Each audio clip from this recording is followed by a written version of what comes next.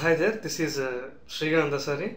So in this lesson, we are going to look into the various IO operations or input-output operations to perform on strings. Okay, so let me launch the IDE. So I have created a project under the name string3.c, string3. Okay, which contains the C file already. Okay, so we can perform input and output operations as we do with integers and other kinds of data. So we can also take the input from the keyboard, string input from the keyboard. Okay, so until now in the previous lessons we have just assigned a value to a string here. Okay, so first let us take a string to demonstrate how to perform various IO operations. So let's name the string as name. Okay, so let's make it as 20 and just assign some value here. So I'm writing my name. Okay, so in the same way, this is the basic string which is of length 20. We have just assigned some value here. So in the same way, you can have an email also. Okay, so for example, if you build a program, so you're collecting data from the user, such as name, email, followed by address. Okay, so all these things are very basic things. When you are collecting from some data from the user, the program which contains some fields like this. Okay, so name, we have just initialized the name with some value here. Okay, some string data. So in order to retrieve the other data from the user, so you can use a scanf statement. Okay, so as we have did with other data types, let us have a small message here, enter the email ID. Okay, so scanf %yes, as we have studied that the format specifier of a string constant is %yes here. So we need not use ampersand. Okay, here. Okay, while we are dealing with strings, the ampersand address operator is not necessary actually. Okay, so directly can take email here. Okay, so in the same way, so you can have address also. Okay, so enter the address, scanf %yes. Okay, and address. So okay, so now here so let us just print the data. So whatever we have taken, let us just print them. The name is equal to %yes. Okay, name. So in the same way, so we have taken another email also. The email is equal to %yes, email. Okay, so in the same way, so address. Okay,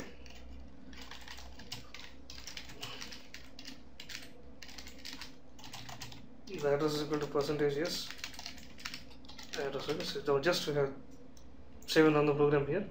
So immediately it asks for email ID. So let us give some stupid email ID here, Yahoo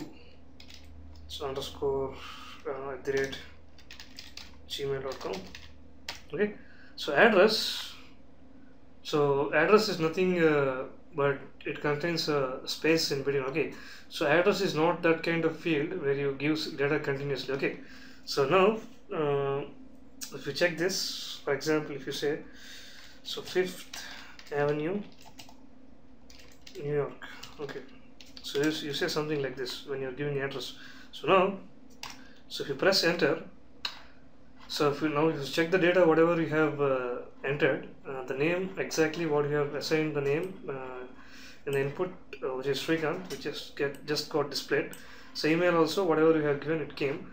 But when you come to the address part here, it has just taken until the blank space. Okay, so the remaining things just gets does not take into account. Okay, so this is because the scanf, this is the drawback of scanf statement. It is not capable of holding more than one string, okay, when separated by a space. Okay, so in order to get rid of this problem, we have to eliminate the scanf statement and use the gets function here. Gets address, if you say something like this and save and run the program. So email, let's give again the stupid email here, yahoo@gmail.com. so whatever you wanted according to your convenience. So address just got skipped. Okay, so let's see what is the problem here. Let's run the program once again.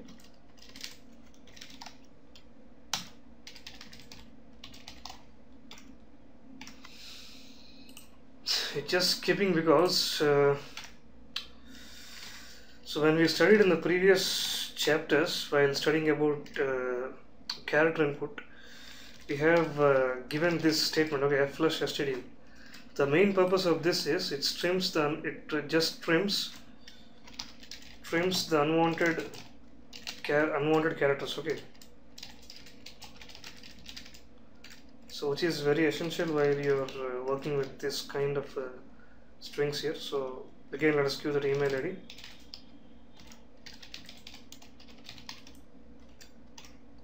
So now it trims the unwanted characters and just asks for our address here. So again, let us type the same address, 5th Avenue, New York. Okay, so now with the advantage of using the get statement, we have exactly got the output whatever we have entered. Okay, so whatever we have entered, we have exactly got the same output here. Okay, so this is the basic stuff about so how to so use various functions for entering the strings inside the program. Okay, so in the same way you have gets, you also have a put statement also.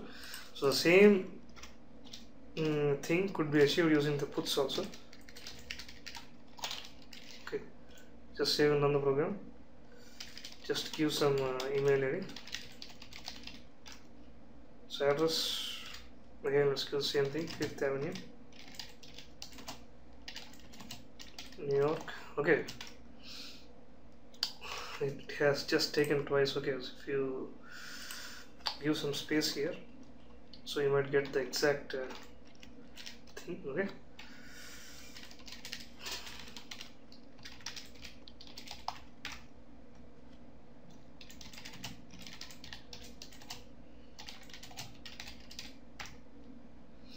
Okay, so using this put statement, we have just again outputted the same address of whatever so we have taken in the variable address variable here.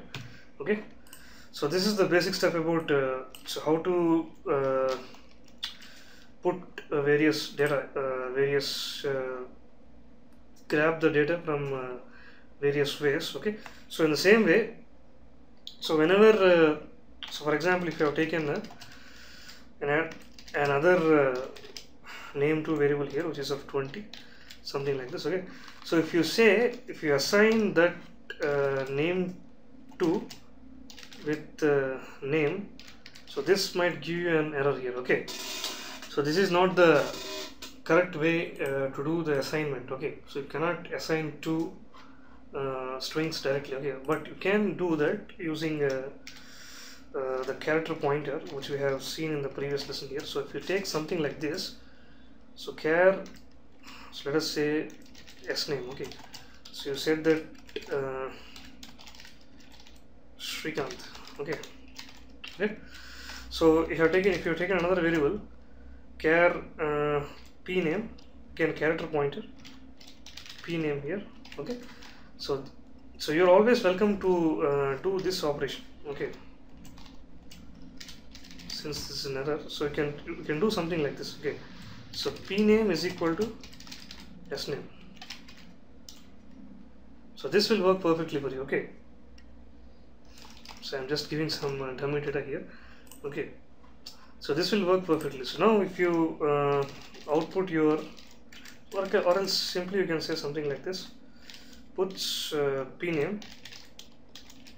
Okay, so now just we have taken s name as Srikanth, and just we have assigned our that s name into a p name here. Okay, So I had just outputted that variable using this puts function here. So now if you just save and run the program, let's give some email ID, dummy email ID, some address, let's say directly New York here. See, now if you observe at the ending, you have just got the value of pname as name, which is now assigned in pname. Okay, so to summarize here, okay, to summarize whatever we have learned in this program, so the strings, whenever you are taking different types of strings in your program according to your requirement, you can just grab the input from in two different ways. One is using the scanf, another one using the gets. Okay, so in the same way you have gets, you also have other function puts to display the output to the standard output here. Okay, so and also you are not allowed to assign two strings directly. Okay, so but even though you can achieve that task using the character pointers. So if you want to assign a string into another, you have to achieve that through the taking a pointer of type character here. Okay, let's give one more dummy input here. Okay, so this is the basic stuff about performing the IO operations on the strings. Okay, so see you in the next lesson. Goodbye.